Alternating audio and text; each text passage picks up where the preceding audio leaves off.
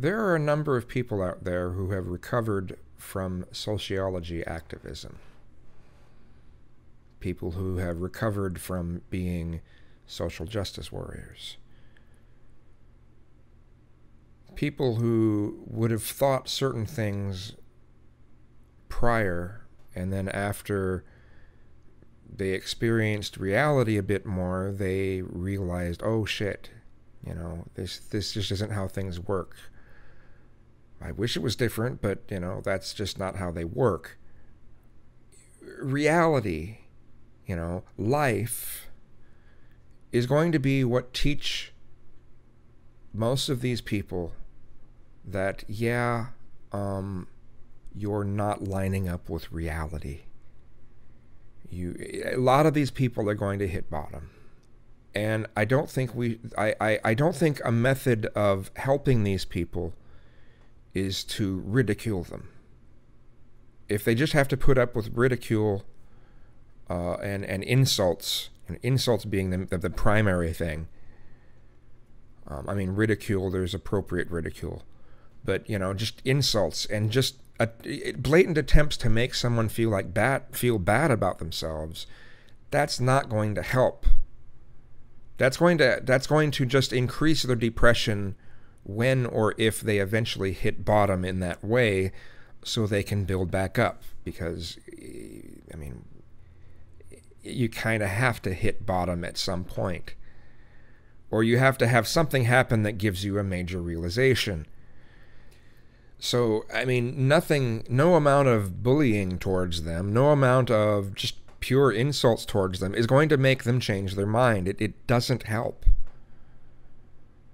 Life is going to be what teaches them the most. And when people hit bottom, we need to be there in support as much as we can. We need to show that we're decent people when people, start getting out of this. It's not the time to laugh at how stupid they were.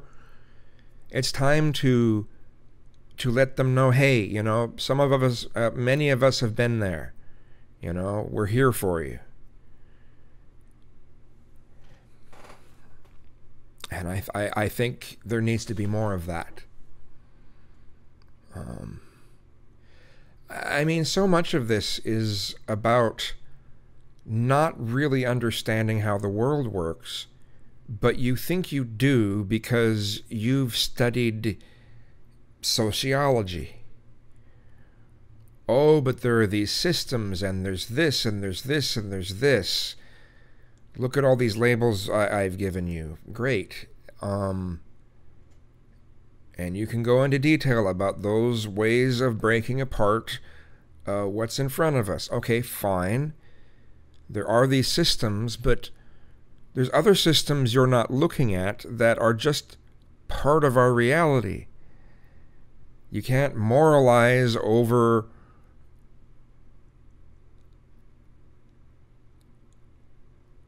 something that can't change. You can't change the fact that we're humans. You can't change human nature. You can't, and no amount of demonizing it is going to make it go away. We're going to be what we are. But most of this stuff that we're seeing from people stems from this bullshit that gets taught to kids at a young age. They're being indoctrinated into this mindset. Some of the parents are doing it. A lot of the parents are doing it. And then other parts of it are the schools are doing it. The schools are condoning it. And it's frustrating. It's the whole everyone's a winner. Let's reset the scores when one team makes too many points. Everyone's great at everything. And if you say otherwise, you're a terrible person. Our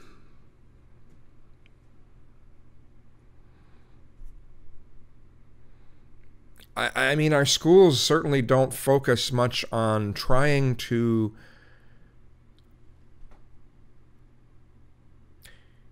coddle, I guess. There are some things that are good to coddle. To coddle when someone is exceptional at something. Our school system fails kids there. Most kids are going to be really, really good at something.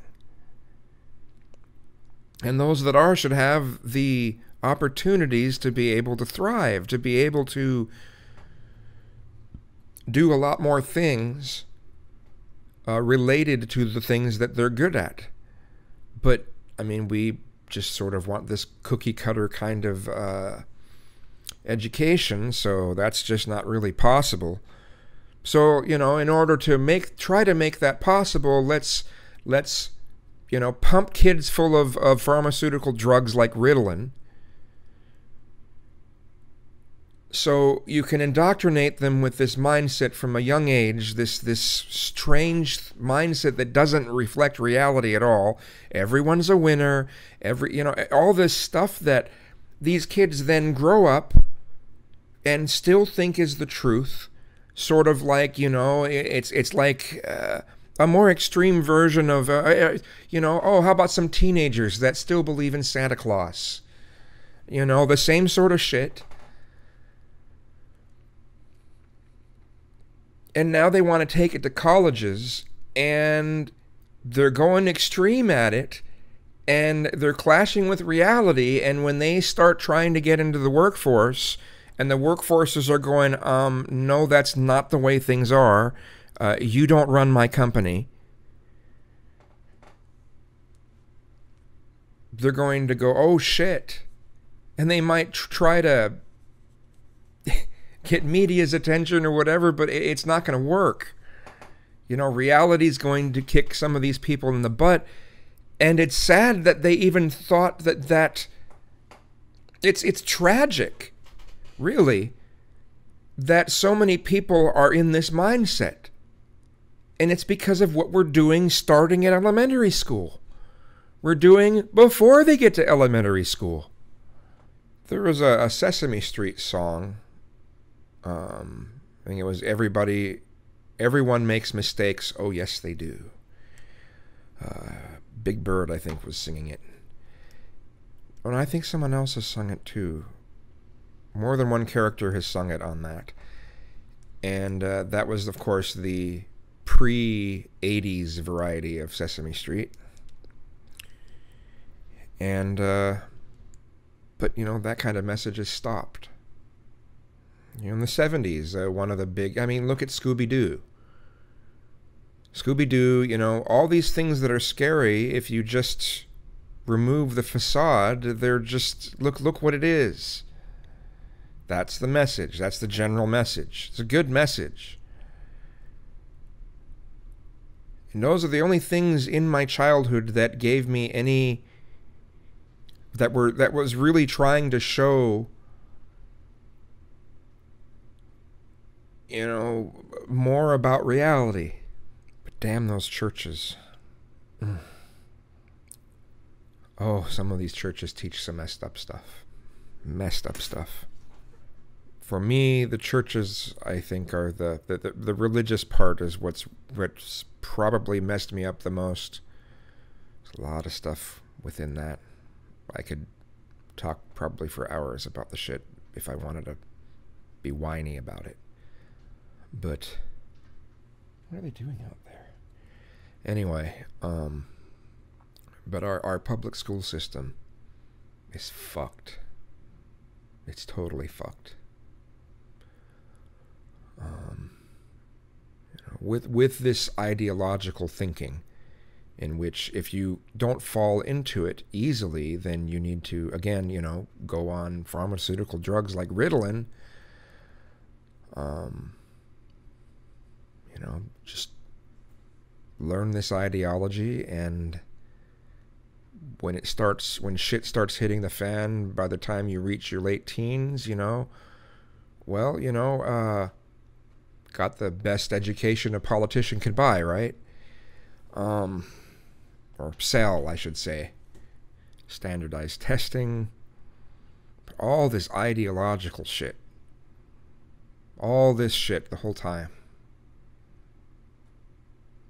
And if it was bad when I was young, it's got to be really bad now.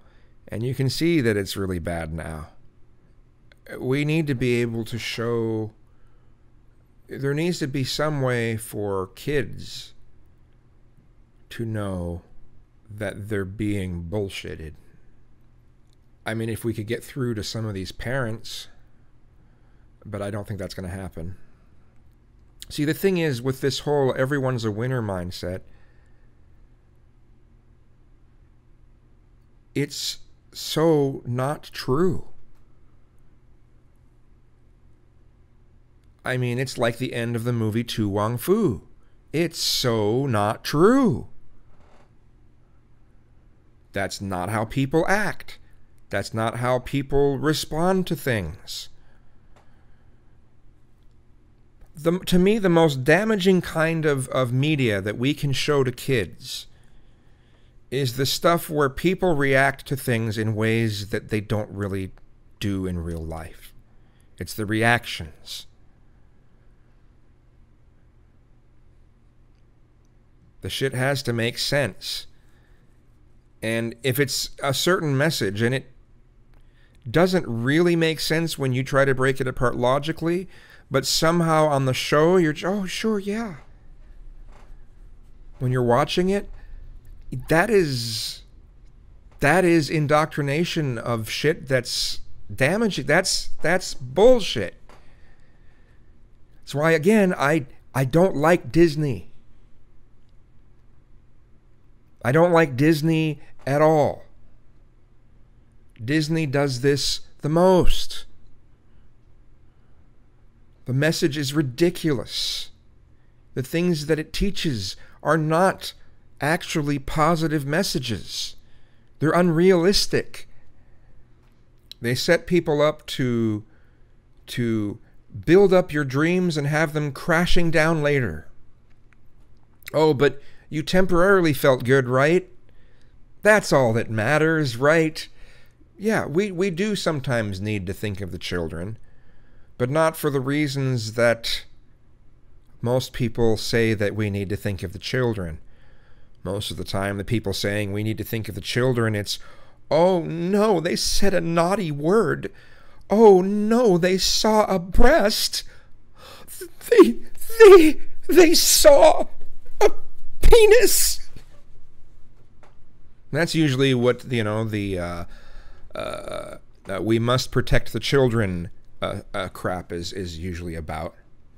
So, the best way to support the people who have been brainwashed into this crap, okay, the best way we can support them is by showing them that many of us have been there.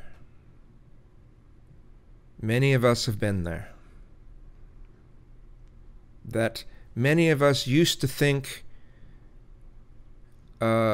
more on the lines of a social justice warrior. That many of us used to be there. You know, it doesn't matter if it was 30 years ago when you used to sort of be there. You still have to admit, hey, this is how I used to be. This is how I used to think of people. It certainly contributes to why I am on disability income. It certainly contributes to some of my social ineptness. 4 years, past 4 years, I have learned more about life than the previous 20. Easily.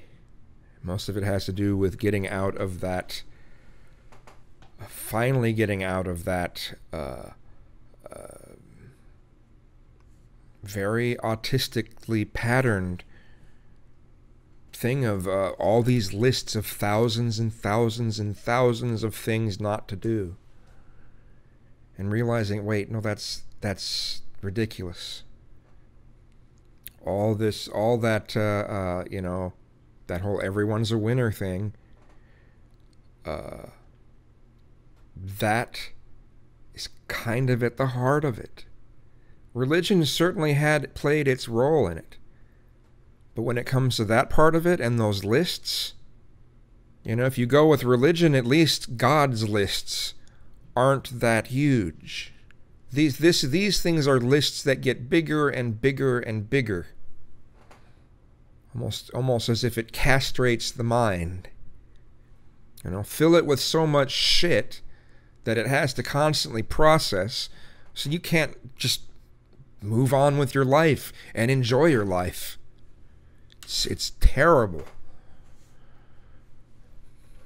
It's a terrible way to live. It is living in fear. Fear 24/7. Never really loosen up. I still struggle with it a lot. A lot. I'm looking so forward to moving to a place where that isn't the focus. It's not expected of me. But I still struggle with this stuff today. I was raised to be an SJW. Without hesitation, I state that. Okay, I still struggle. There are ways that I wish things were like.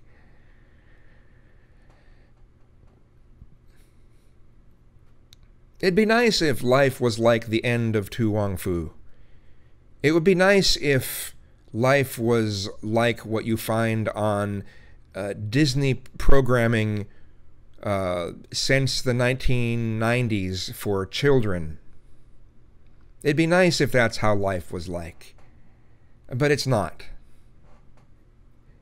It would be nice if life were actually, you know, if it could be, if things really were like Everyday Feminism, you know, the website that's about to crash and burn, or it looks like it. Maybe they'll get some grant from some media company so they can get larger. But we need to show people. We need to show people that we will support them. We will give them all the support they could possibly ever need or want. If they have the realizations and are like, wait a minute, life isn't quite looking like that. No, it isn't looking like that. You've been duped. So many people have been duped.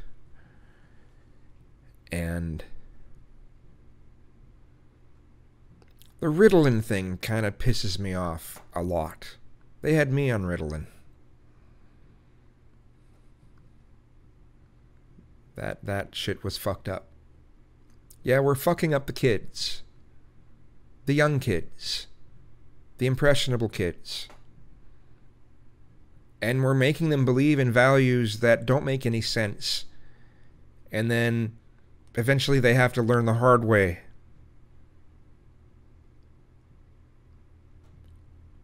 We could try to do something to avoid this, but it would require that we start actually making it political. Start making it so we have to address these things going on in public schools. We have to show that, you know what, competition is an important thing to learn about. The fact that in any sort of game, whether it's a political game, whether it's a for fun game, whatever, there are winners and losers, period. You know, and we need to realize that, yes, some people are better at some things than other people. And some people are worse at some things than other people. That's how it is. I think we should hold schools more responsible for what they teach in that regard.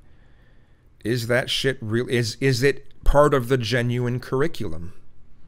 And if it is, what can we do to get rid of it? It's a belief system.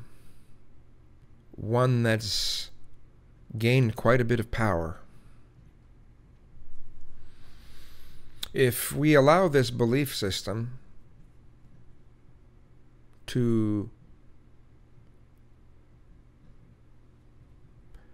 pretty much destroy the reasons why companies exist, we're screwed.